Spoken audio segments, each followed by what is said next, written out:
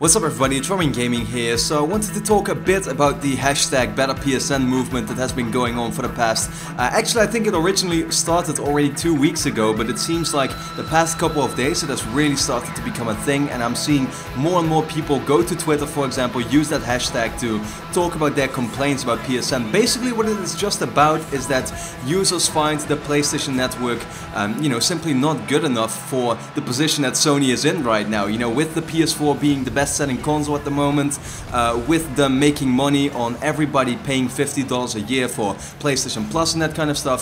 People simply want the servers to be better. People want Sony to start making more, or pretty much, implementing more patches for the PS4 with new features, because there are some things that they find unacceptable that still aren't on the PS4 basically. And that's what I wanted to talk about, because for me, I kind of get it. And look, it's always this entire past generation pretty much has been the generation of being able to complain on social media and companies actually being frightened about that, and therefore trying to fix it as soon as possible. And that's great, because in the past companies didn't necessarily have to listen, because it wasn't really that people weren't that vocal.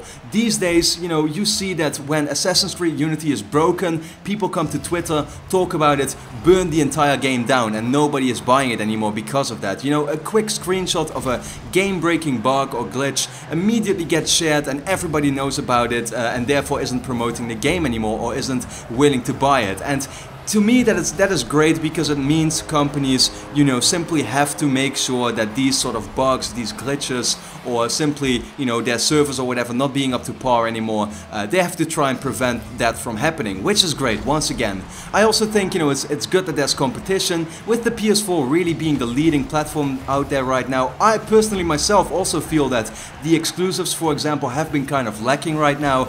Some patches that we simply haven't gotten yet with certain features that I think are very necessary, whereas you look at the Xbox One and it seems to be getting patches every couple of months, and of course the exclusive lineup for this year is great on the Xbox One. So, in that way I want Microsoft to do better, because it will mean that Sony will have to step their game up once again.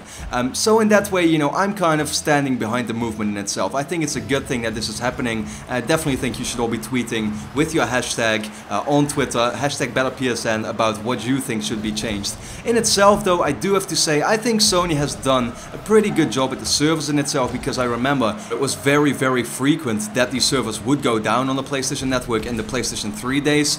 For me personally, now on the PS4 I don't really experience it that much anymore, but for me it is really those features and the patches, because I think, the last time the PS4 got an actual like major new patch was, I think, 2.0 in November or December of last year, whenever it was, and since then we only have gotten some stability updates which don't do it for me. And when I look at how the PS4 was at launch, the friends list was completely broken, and it was simply like impossible for me to scroll through my friends without the actual system completely breaking down, my PS4 either just completely crashing or something like that. Nowadays they fortunately have fixed that, so that's a good thing, but at the same time there's stuff like, a quick online friends notification, for example, when a certain friend comes online that you just want to know about, so you can play with that certain person, right? It seems such an obvious thing to do that the PlayStation 3 had for a long time, and the PS4 simply doesn't. So, those kinds of things, yeah, Sony needs to start adding them.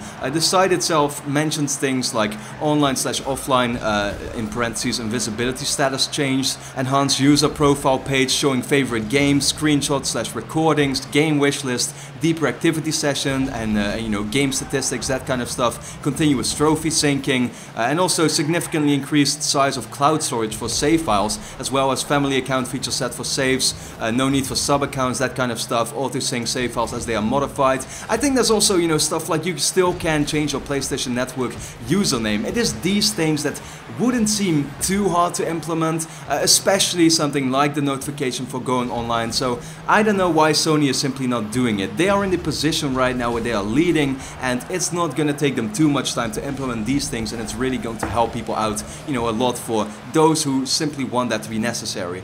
But, with that being said, yeah, I do want to say that I personally find PlayStation Network to be way better than it used to be, at least in the past.